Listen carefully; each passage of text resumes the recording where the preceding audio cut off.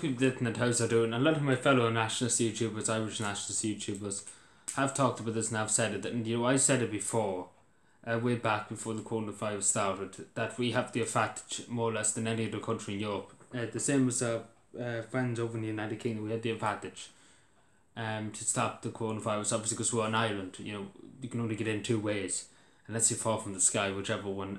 But yeah, we had the advantage, and we didn't take the advantage, and that's what we suffered. Obviously, open borders.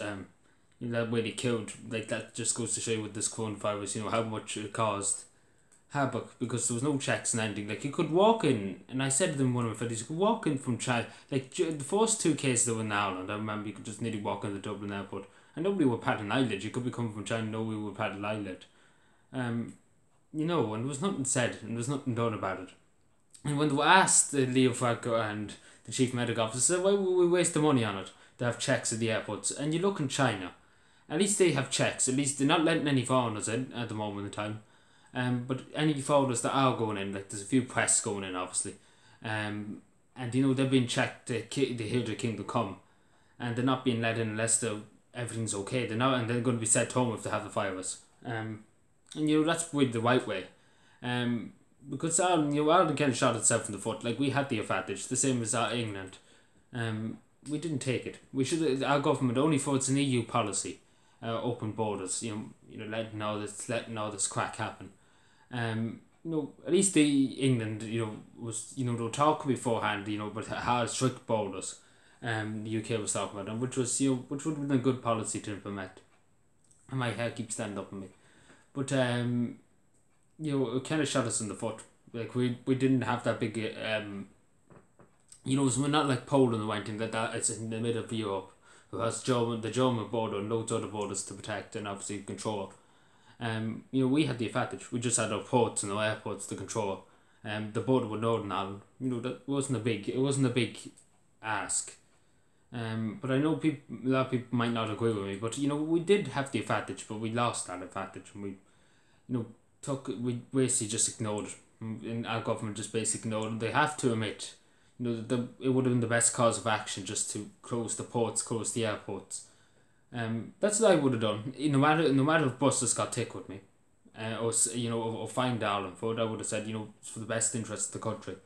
I would have done that. I would have said passenger like only cargo planes allowed into Ireland, only cargo ships allowed into Ireland, no passenger liners or cruise ships or anything like that. And the first time, even the first case coming to Ireland, I would have said close all the ports immediately. Even though buses could have got taken and stood in the head, I would have said, the people come first. But the fact obviously didn't do that. And still is allowing people in to this country. Obviously, there's a few coming back from, to help out, and obviously we appreciate that, and obviously they're alright. I'm not talking about, planes that are coming from less affected countries. I'm just talking about the countries, like, for a while there was planes coming from China into Ireland, and there was nothing said about it for the first few weeks of it. The first few months of this coronavirus, the planes coming in non-stop from China, nothing was said about it. Nobody planted a line to it. Open doors policies it doesn't work. It really just doesn't work. Like, as you can see, it just doesn't work. And Leo Varadkar should learn from his mistakes, or maybe they want to not learn from the mistakes, whichever they suits them, I suppose. But it was really just, we had the advantage. We actually had the advantage. And I know we can blame everybody we can afterwards. Like, I know people be saying, you're picking straws at this moment in time. And that's true, I'm picking straws, because, we had the advantage, and if I was the Taoiseach, at the time, if this was me, I would have just closed the ports and just refused to let anybody into the country. And it would have been a very drastic measure, but I think it would have saved a lot of lives, and it would have saved a lot of suffering, and just letting, closing off Ireland to the world for a while. And obviously the economy would take a huge hit, but, I would have done that just to save people's lives.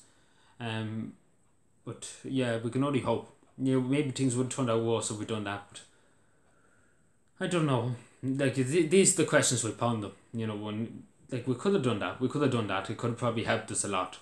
But, they still have the airports open, and, still planes coming in from other countries, and, You know, it's mad. Like, I don't, like, in Canada, like, the people in Canada coming back from Canada, that's okay, because Canada obviously knows what they're doing. They'll check before they're going out.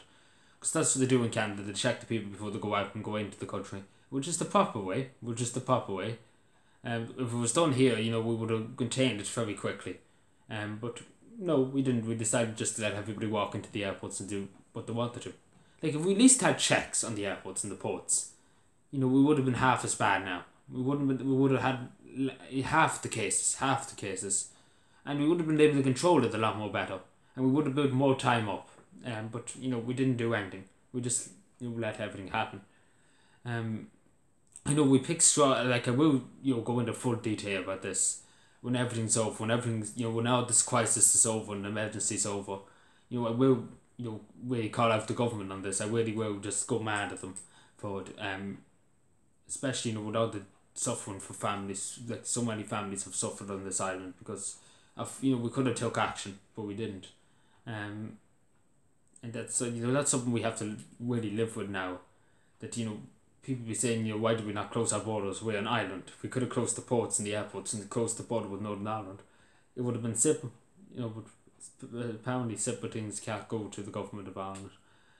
But yeah, I just thought I'd just say that because it's just on my mind, if you know what I'm saying. Just thought it'd feel better just to say it. Anyway, thanks for watching. Subscribe more and take care and bye.